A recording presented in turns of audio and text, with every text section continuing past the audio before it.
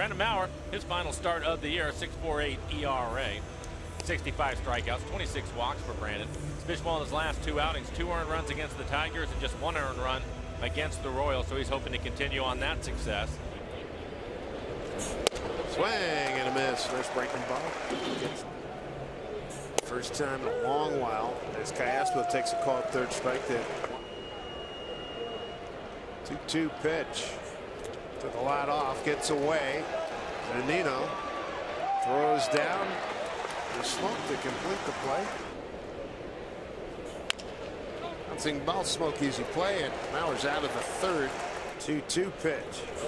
Swing and a miss. He got him. Strike 3 call. Donaldson gone.